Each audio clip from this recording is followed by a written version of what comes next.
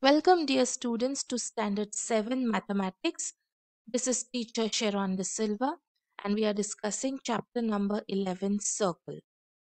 I'm sure you have studied circle in lower classes, and you have studied about its aspects and concepts. So, let us continue.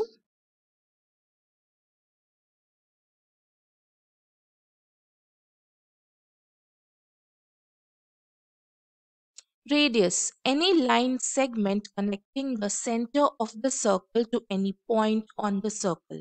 So you see this red color line segment.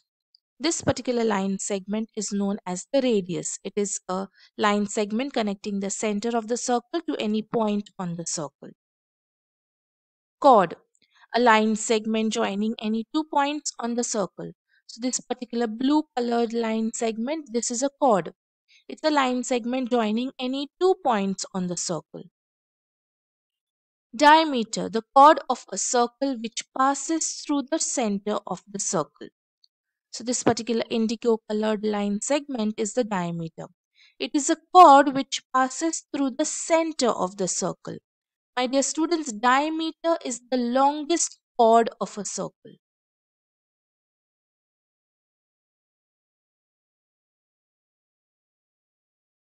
We'll see an activity. You can perform this activity at home.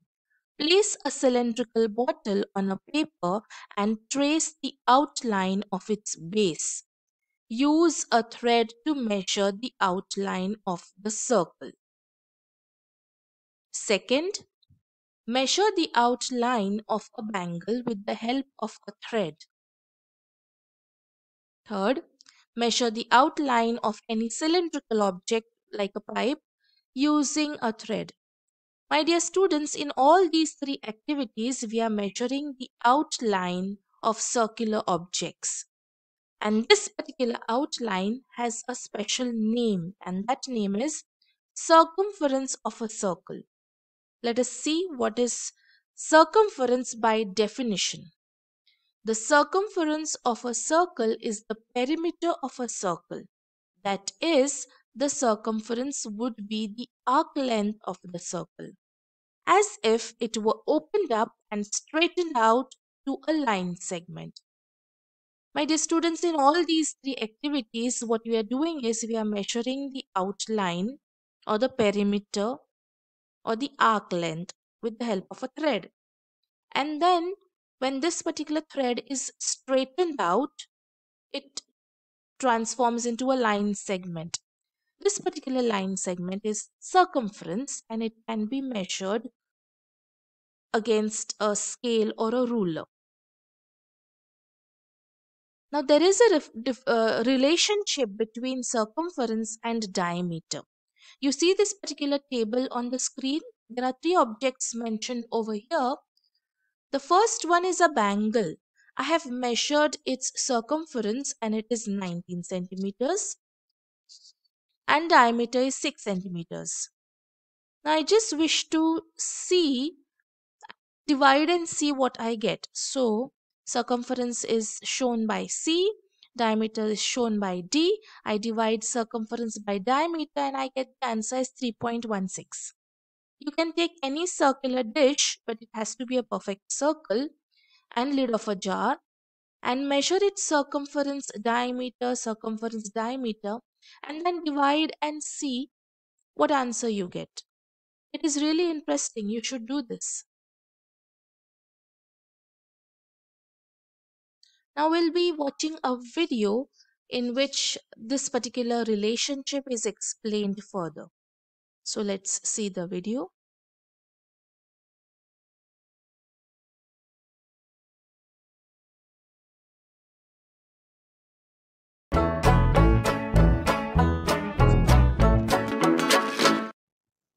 What do we get when we divide circumference of this coin by its diameter?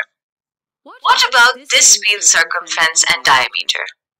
Or this stadium? Or the earth? Recall that the circumference of a circle is the length of the edge or boundary of a circle. In other words, it is the perimeter of a circle. Coming back to the question, whenever we divide the circumference of a circle by its diameter, we get the same value every time. Can you recall what this value is? It is pi. Remember that pi is an irrational number. This means that it is a non-terminating and non-recurring decimal number. The digits after the decimal keep going on and on and on. That is why it is non-terminating.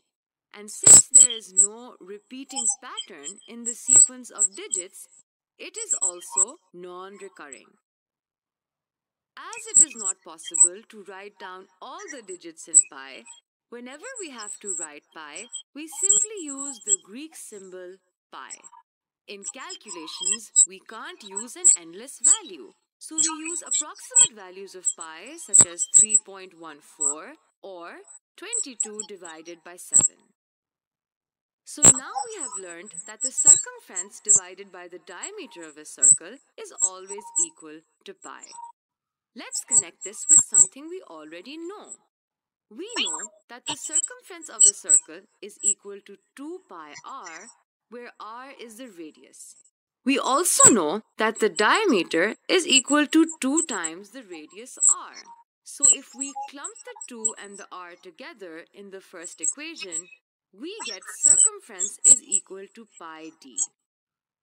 Now if we take d to the other side and divide it, we get c over d is equal to pi.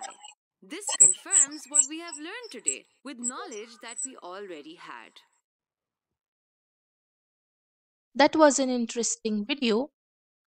The ratio of the circumference of any circle to its diameter is a little over 3 and remains constant. This constant is represented by Greek letter pi. Great mathematicians have proved through hard work that this number is not a rational number. In practice, the value of pi is taken to be 22 upon 7 or 3.14. If the value of pi has not been given in a problem, it is taken to be 22 upon 7. Now, if radius is r, diameter is d, and circumference is c, then circumference upon diameter is pi. Just now we saw this. Now, if I just rearrange these, then I get c is equal to pi d. So, this is one particular formula. Now, diameter we know is twice of radius or 2r. So, I just substitute this in this formula and I get c is equal to pi multiplied by 2r. I reframe this and my formula is c is equal to 2 pi r. So this is one formula and this is another formula. We use this formula when the diameter is given to us and we use this formula when the radius is given to us. My dear students, this is all for now. We will meet in the next video. Till then, thank you for watching. Have a nice day.